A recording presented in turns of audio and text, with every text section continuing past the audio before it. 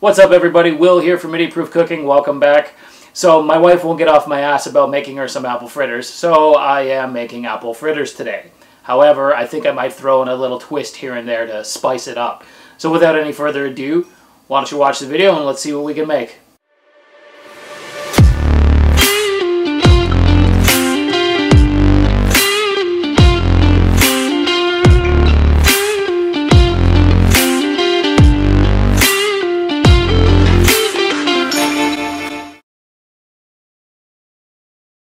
So let's start off with talking about the apples you're going to use in these fritters.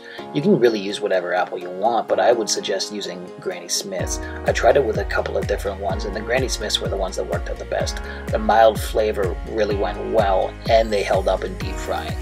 So what you'll want to do is whatever apple you use, cut it up into small cubes, and set it aside for the time being. Okay, let's talk about the batter. You'll want to get 2 large eggs and crack them into a bowl. Then add in 1 tablespoon of white sugar. And you're going to want to mix that together until they're nice and combined. Then add in 1 cup of whole milk, and again mix until nice and combined. Set that aside for just a minute because now it's time to talk about the flour. You'll need 2 cups of all-purpose flour, adding in 1 teaspoon of baking powder, 1 teaspoon of cinnamon, a half teaspoon of kosher salt, and again whisk until combined. Then you'll want to take your egg, milk, and sugar mixture and start pouring it into the flour and mix together. Now I started using a spatula to mix together, and very quickly I learned that I should be using a wooden spoon because it just holds up better against this dough. This dough really thickens up, so what you might have to do is put a couple splashes of milk in as you mix to loosen it up a little bit. From there, add in your Granny Smith apples and continue mixing until they're good and homogeneous. As you can see, I abandoned the spatula and got the wooden spoon. This dough is pretty thick, so you're going to need something good and sturdy to mix it. The spatula was the wrong choice. And as you can see, I'm also putting in another dash of milk just to, loosen up the dough a little bit. That's the consistency you're looking for. Now I did say I'm going to mix it up a little bit and make some different apple fritters, so I'm going to make a separate batch of dough here. Same recipe as before, just don't need to go over the ingredients again. Adding in the Granny Smiths, but this time I'm also going to add in some bacon I had left in the fridge from another recipe.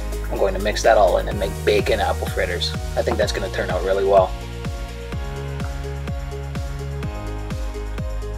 Once the batter's nice and mixed, it's time to start deep frying them.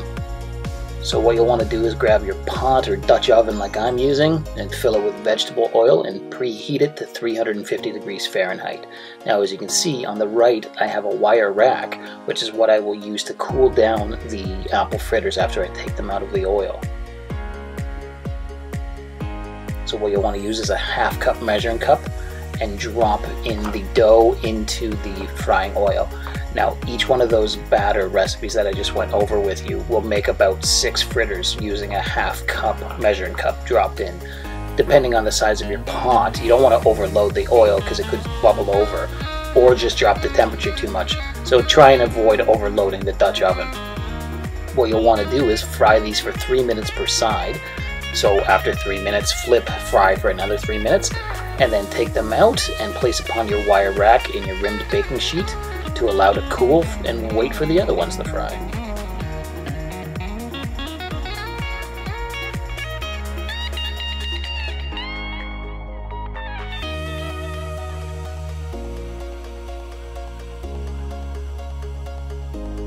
And voila, look at those apple fritters.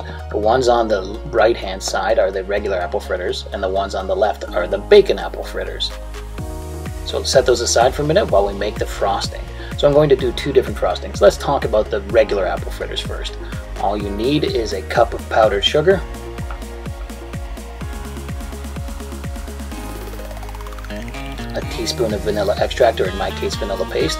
I'd recommend trying the vanilla paste. And then slowly add in some whole milk and whisk together until you reach a desired consistency for the frosting.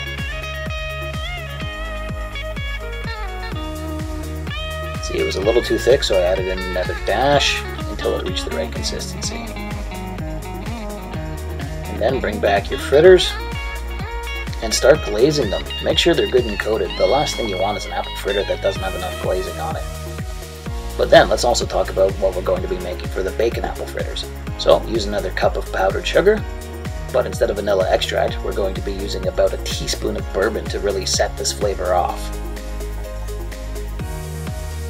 And then, similar to the other glazing, a couple dashes of whole milk and whisk together until you reach a desired consistency. Taste that. Yeah, that is going to be really, really good. Similar to the regular apple fritters, you'll want to grab them and dunk them in the glazing. Make sure they're good and coated.